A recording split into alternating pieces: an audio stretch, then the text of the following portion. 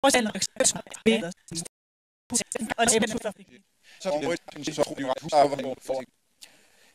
de Meuron has designed a wide range of projects, from the small scale of private home to the large scale of urban design. More or less exactly 12 months ago, Herzog de Meuron, together with the Danish architectural firm of legendary Wilhelm Lauritzen, won the competition to design the new North Zealand hospital in Hillerød here in Denmark. The very reason and occasion for this specific gathering. Now Hillerød is in open nature, is a totally different place, is much bigger, a totally different challenge, and actually, even if it's rather flat, a very beautiful site condition that might change over time, but the way or the moment we found it, it was a totally open nature. So the concept was based on catching as much of this open nature, and also not only from inside out, but also from outside in, to make the building not obtrusive and overwhelming, but integrated in that landscape. And study those elements and take more of those should the exterior world through development change in the future, to take these ingredients and bring them closer to the building, so that always, also in the future, you would feel in a park and not in a urban context that would be defined, comparable to other places we've seen. In opposition to what we just saw from the rehab, would we have remained with such a rectangular shape, we would have been too awkward for this open landscape, and the main cores, the main connections inside the building would have been too far away. So obviously one reason why this kind of amoeba-like form happened has to do with this very simple and functional move. So whoever believes that we are just formal designers and like nice curves, which is also of course true, we have a very clear functional argument. And not only that, but of course, once we found this form, we studied many different ways. You know, that's like a form that came free from the hand, and which we somehow liked, but we then went for a more regular form, and we now have a much more regular form. But clearly, this is a competition project, and we have, of course, started to think much more already, but only this summer do we start with really the next step in making everything more clear, more precise, more reliable, and more sense in every possible way. Also, the real geometry of this will then be the result of this next phase. Anyway, we have this kind of form that is opening up to the landscape, and which is, I think, not only interesting because it brings in the center the different central functions, especially in the lower part. As I said, we will have 2 floors of for outpatients, but also kind of a machine that is the more technical part, the surgery part, the treatment rooms, whereas we have this crust on top, which is 2 stories of beds, the bed wards, and an interior garden. This form is also interesting because it embraces the nature, and it's relatively low rise, even very low rise, seen from outside, which means that it disappears more than if you had a stiffer rectangular form. It's less apparent, but especially also from inside the rooms, you have a view into the landscape, but at the same time, you always understand that there is also a neighbor. even if you're inside the patient room, you see nature, but you see there is another light. There is someone. You're not alone in the totally open landscape. And I think that's different from, for instance, the rehab, where you look out and you don't see anything from your own clinic or hospital or neighborhood, if you like. And this is so much bigger, and the landscape is so much more open, that we believe it's interesting that you have a notion of neighborhood in this kind of village-like organization on the top.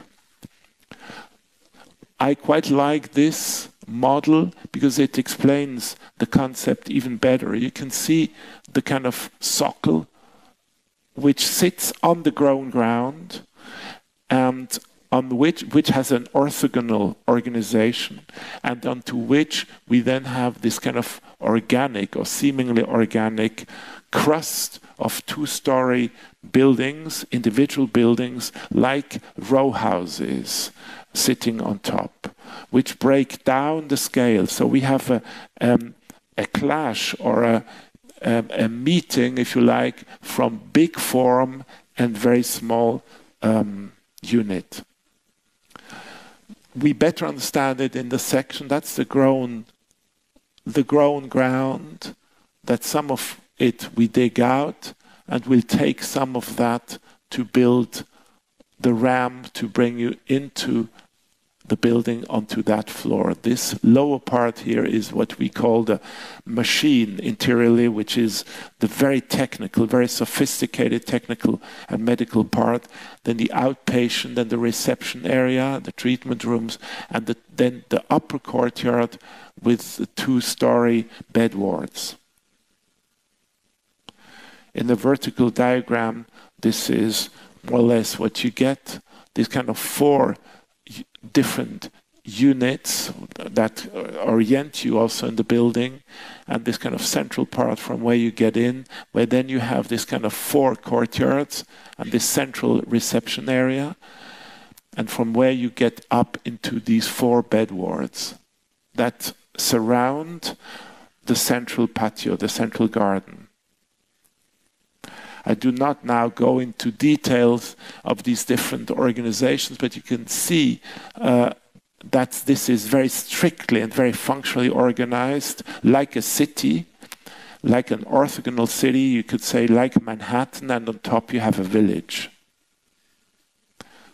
And we like also this kind of stack of totally different models, because we want to offer a variety of qualities, not one quality, but give the medical side, the people who work there, who do everything to make the lives of the patient a good one, very good working conditions, and a totally different challenge is to do the same thing for the patients in the upper part.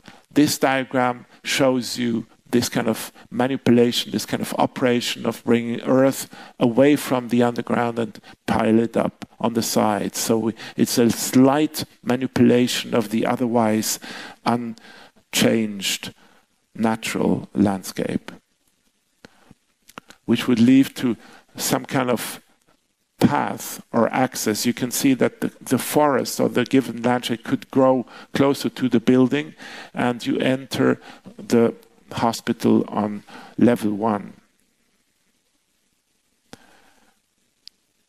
This is certainly not how the bed wards would look like. We'd like to give them a much more domestic character, much more house-like character.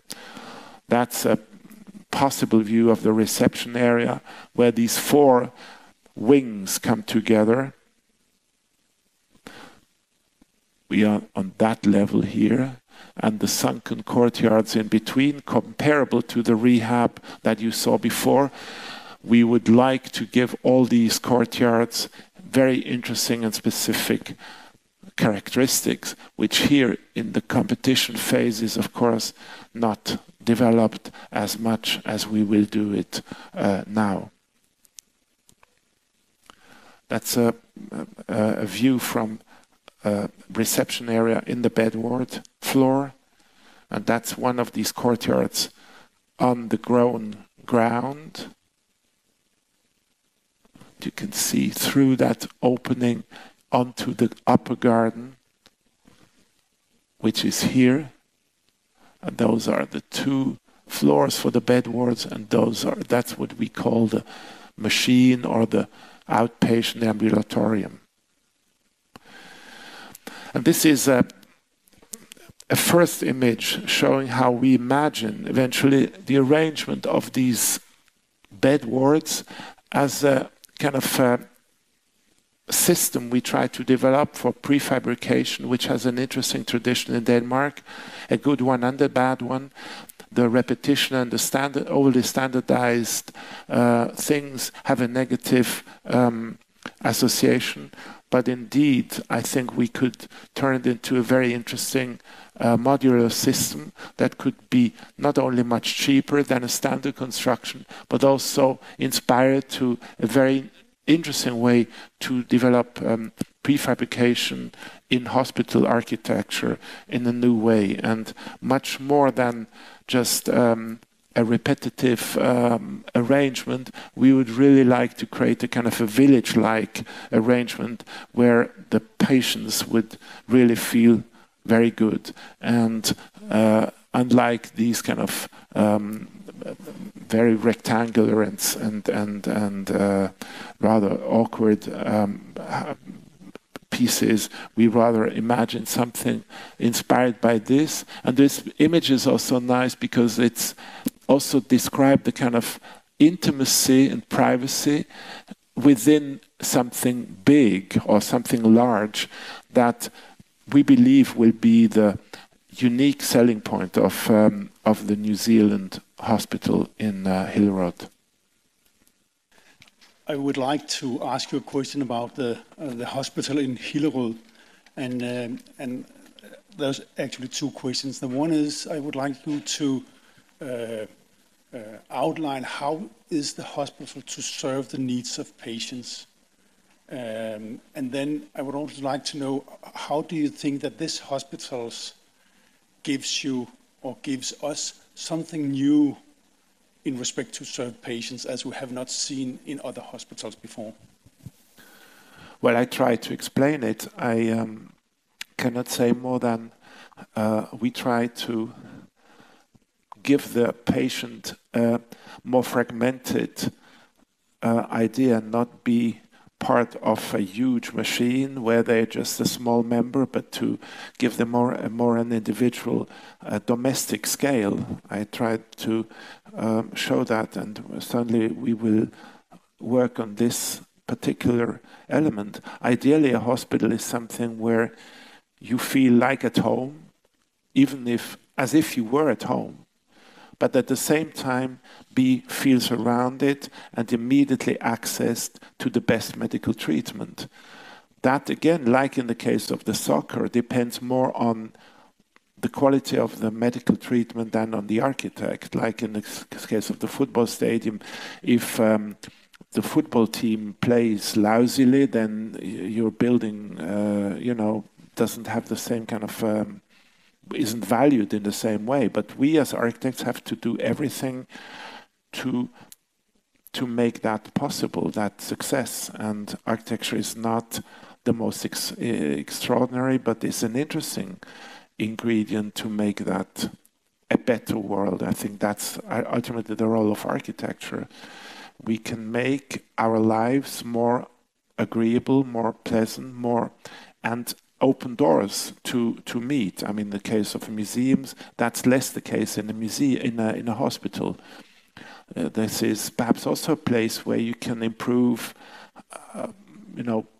encounter between public and patient, which means between family and patient. But I think when I say our goal would be to give patients the feeling as if they were at home, to feel really in a very comfortable and not just a number in a big unit, in a combination of this amazing proximity to medical treatment. I think that's more like a vision, and how to realize it.